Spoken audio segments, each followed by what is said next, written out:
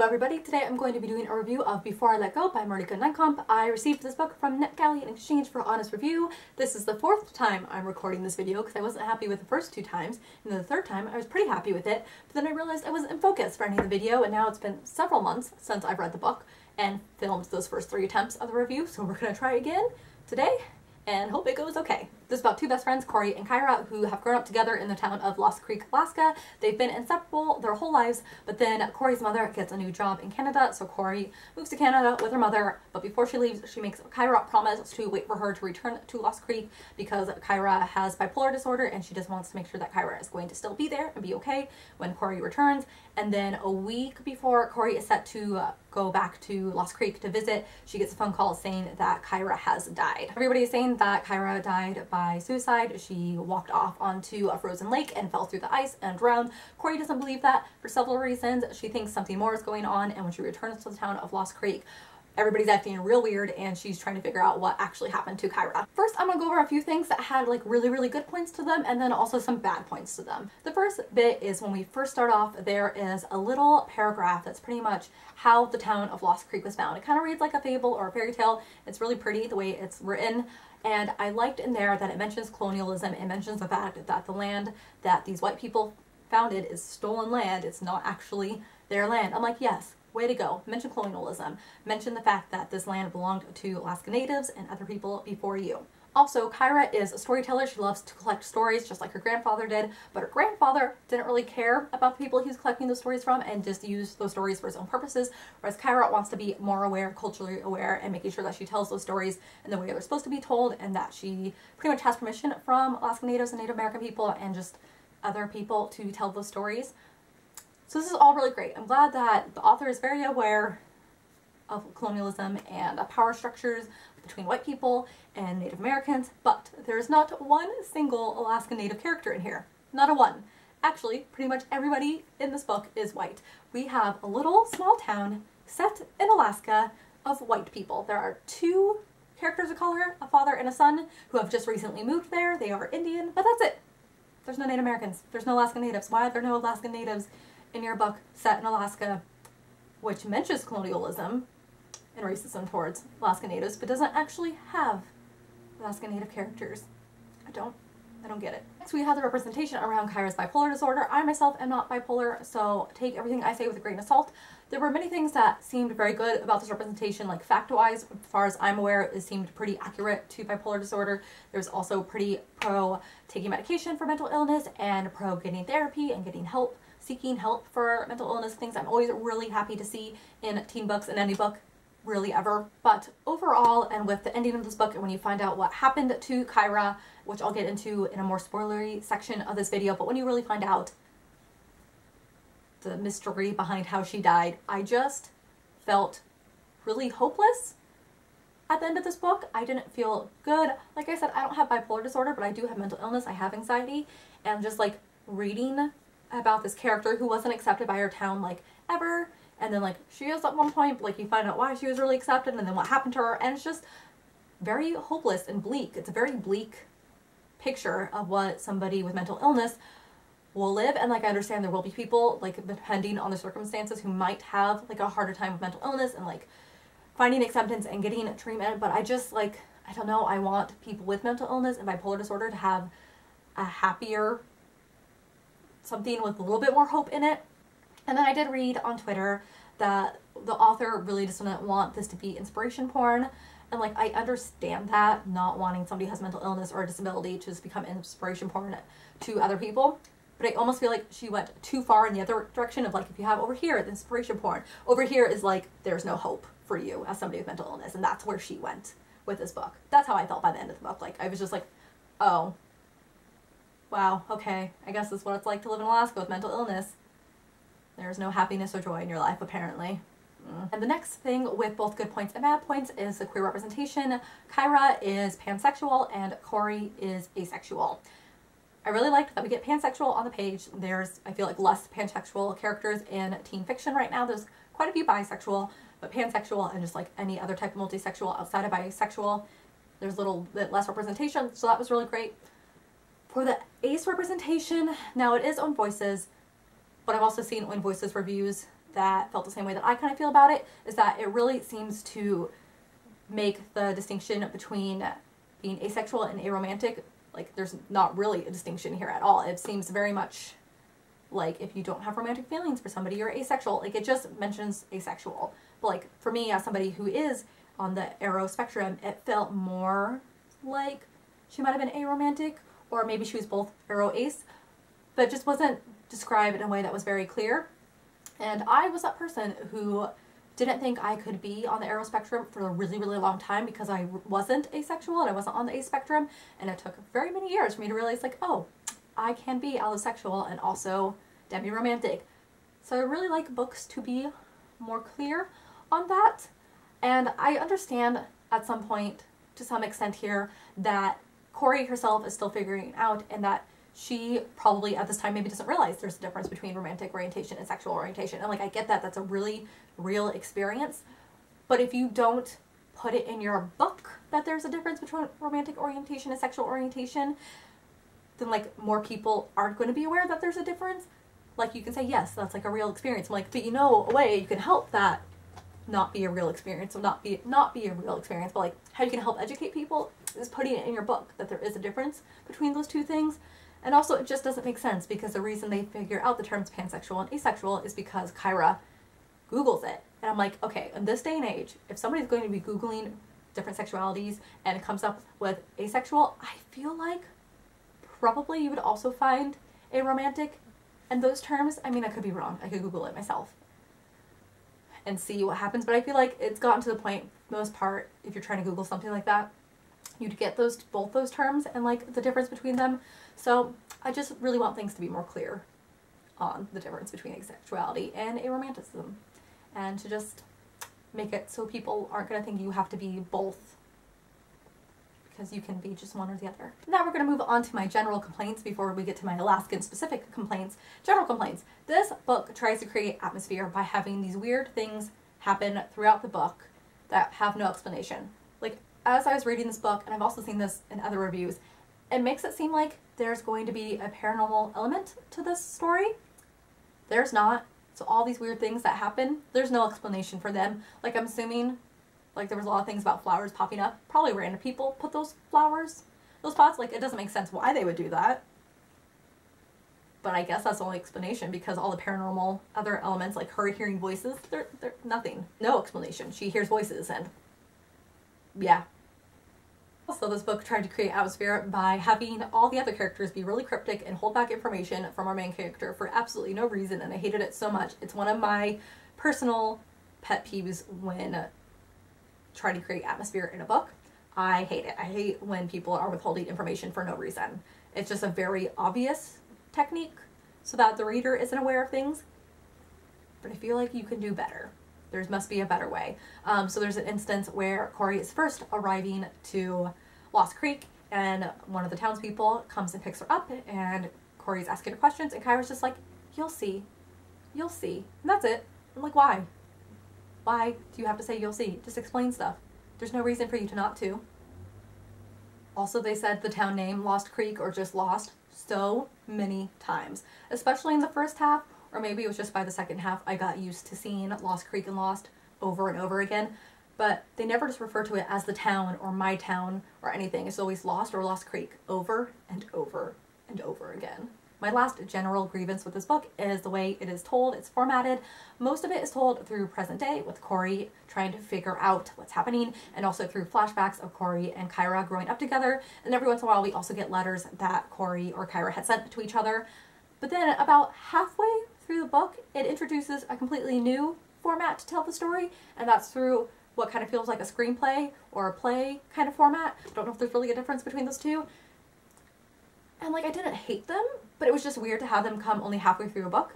I would figure if you're going to do something like that, you do it from the very beginning. It doesn't make sense to introduce those just halfway through the book. Also, they do kind of create a barrier between me as a reader and the character's feelings, because you're no longer in the character's heads. You're no longer in Corey's head, knowing what she's thinking or during those scenes. And there was definitely one scene where I was like, I really like to know what Corey's thinking right now. But you don't get to know that in a screenplay format. And yeah, it was just weird. Now we're going to move on to the part about all the things I hated about the way Alaska was presented in this book. If you are not aware, I live in Alaska. I grew up in Alaska. I'm pretty familiar with Alaska. This did not feel like Alaska at all to me. I'm sure there'll be people who are from Alaska who would disagree with me, but yeah. Just everything she described about Alaska felt wrong. There were some things where I was like, okay, I can see you did a little research here. Happy for that. But the general like feeling atmosphere of Alaska wasn't present, and then there was just like details that were just completely wrong. The first thing that gave me a little hint that I wasn't gonna like the way Alaska was talked about in this book, or just that it was gonna be wrong, is when Corey is first arriving back to Lost Creek and she has just landed and her pilot says, look out, things in Lost Creek aren't what they always seem to be. And now if he had just said that, if that's where this exchange had ended or the whole scene had ended, I could see that kind of making sense, because since Corey has left Lost Creek, the town has gone a little weird for reasons.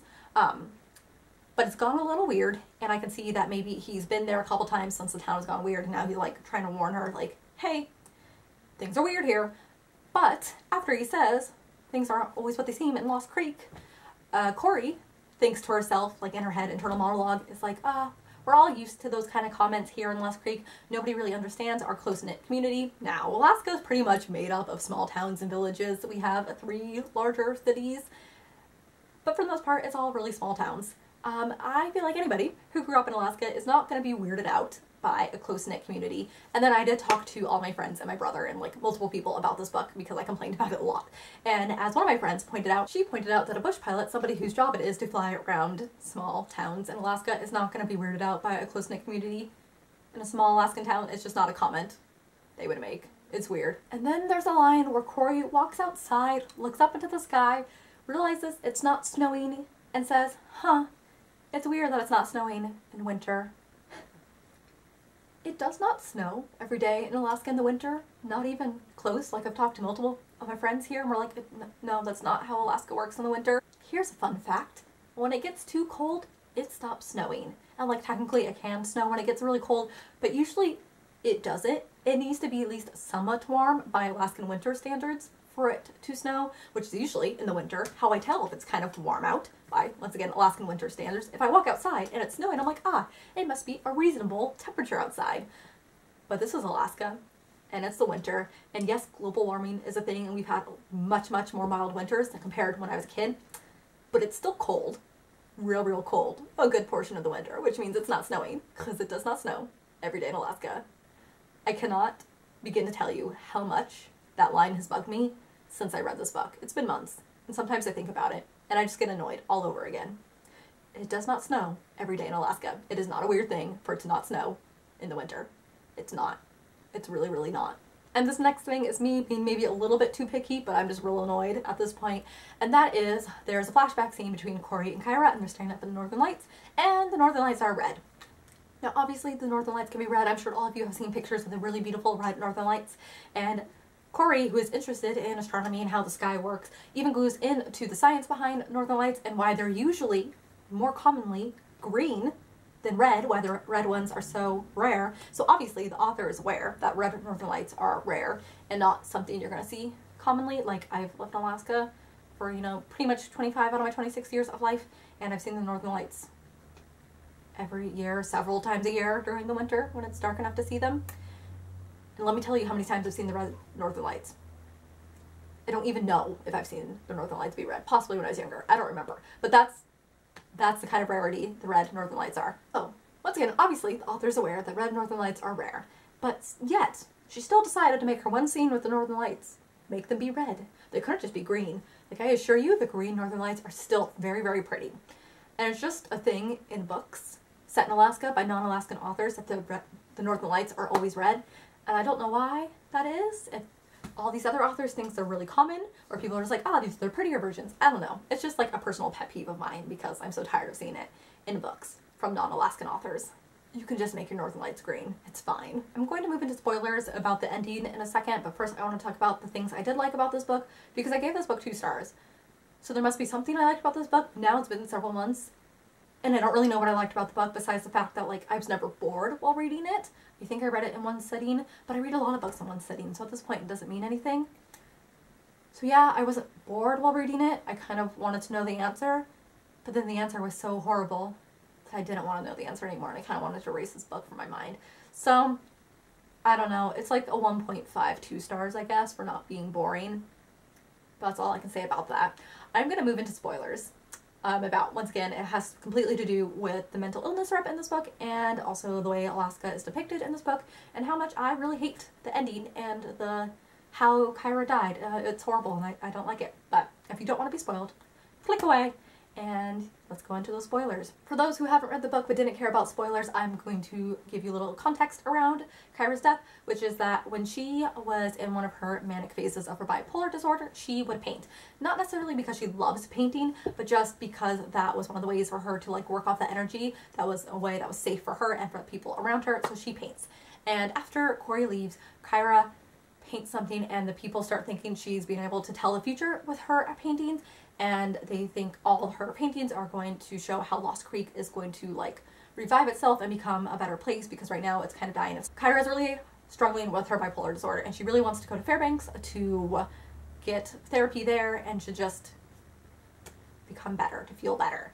But the town won't let her. They want her to stay. Even though they have rejected her since she got her bipolar disorder diagnosis, now all of a sudden she is part of Lost Creek and they cannot survive or something without her. So when she tries to run away, when she tries to run to the airport and just like hopefully catch a plane to Fairbanks, they all like trap her on this frozen lake and they watch her drown. She breaks through the ice and she drowns. Because to them, she is worth more dead, but like technically still in Lost Creek, than she is somewhere else happier. And it's just a really horrible feeling. And like, I understand the book is presenting this obviously as a bad thing, like all the townspeople are wrong for what they did, but it's still really horrible. This whole like idea that your whole town that's rejected you your whole life is then going to watch you die. Like, they're literally just gonna watch you drown and do nothing to help. And part of me, like, I don't necessarily think the author was trying to say this or was even thinking it, but to me it feels like what a non-Alaskan author thinks happens in Alaska when it gets dark 24/7 in the winter is that we all go crazy and we just let people die and drown. And I kind of feel like that's what people are taking away from this book without maybe them realizing it. But I've read reviews where people are like, oh, I loved the creepy Alaskan setting or something similar to that. And you can see that people are now associating Alaska with like creepy or just like weirdness. And it's just like, yeah, Alaska's a little different. And definitely lots of people suffer from seasonal affective disorder and depression, and like winters can be really, really hard. I've been struggling with winters really bad the past 2 years, but we don't all go crazy and watch somebody drown and watch them die. That's not how it works in Alaska. Also, there's the whole plot hole of how she fell through the ice, because from the very beginning, Corey didn't believe that Kyra just like fell through the ice, because at this point in the winter, the ice is going to be too thick for somebody to just fall through, which is why she was kind of thinking Kyra had been murdered, which like Kyra was murdered. But there's nothing about one of the townspeople like weakening the ice in any way for her to have fallen through the ice, so it's still a plot hole. She just falls through ice that was supposed to be too thick for her to have fallen through at this point in the winter. So yeah, there's that plot hole, and there's the Alaskan people are crazy in the winter and we're gonna kill somebody. And if you live in Alaska and you have mental illness and you live in a small apartment in Alaska, your whole town's gonna reject you and then they're gonna kill you. That's what this feels like. And I know the author's not trying to say that, but that doesn't stop me from feeling like what was presented in this book was that. And it was just a really horrible feeling. Wow, I'm really wanting to give this book 1 star right now. I don't recommend this book, which is sad. I'd really love to recommend books with queer representation and mental illness representation and a book set in Alaska. But we don't have a whole lot of those. But I just don't trust people from outside Alaska to write books set in Alaska. It's not working for me, ever. And I keep giving people chances for that, and they're not doing good at all. Well, let me know if you read this book. Hopefully you didn't feel so angry about it as me. I don't want people to walk away from these books that I like hate and feel really badly about. I don't want them walking away with those bad feelings, because that doesn't feel good. If I know how I feel, I don't want other people to feel that way. But I also wonder sometimes if I'm overreacting. I don't feel like I am, honestly, but I do wonder if other people feel like I'm overreacting. I don't know. Let me know your feelings. I'll see you all next time. Bye.